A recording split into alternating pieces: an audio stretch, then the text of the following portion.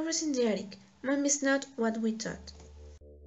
Katy, could you stop dancing just for a second and come here? Sure, just give me a second. Hurry up, please.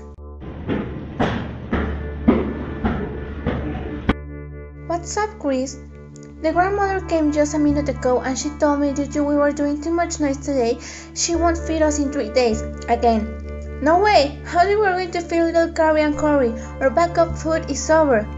I don't know, but Cory cannot be without food too much more. He is really sick. I know, but where is our mother? She has not been here in more than 2 months. Since the first day she brought us to this horrible place, she promised to visit us every single day. She's just a liar. Katy, don't talk like that about our mother.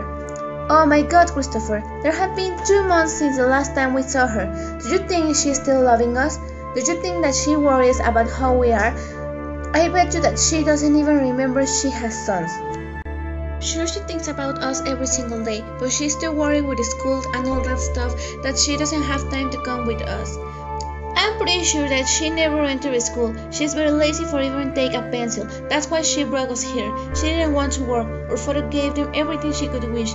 After he died, her only option in order to survive was to begin working, but she found another way.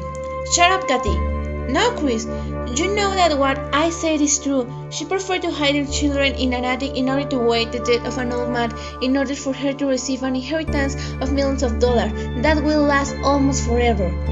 I'm sure the grandfather is going to die soon. Be patient. I have been waiting for 2 years. How much more I have to wait? That man seems to be immortal. Trust our mother. She is our mother. She will never lie to us. She said we will be here just for 1 or 2 months.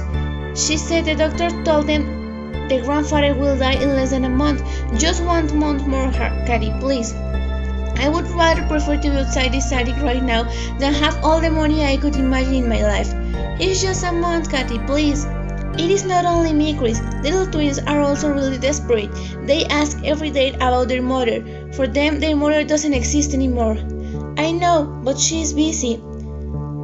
And I'm sure she doesn't even know that the grandmother has left us without food more than once.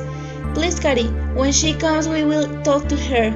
And if she never comes, are you sure she will come? She will. I hope.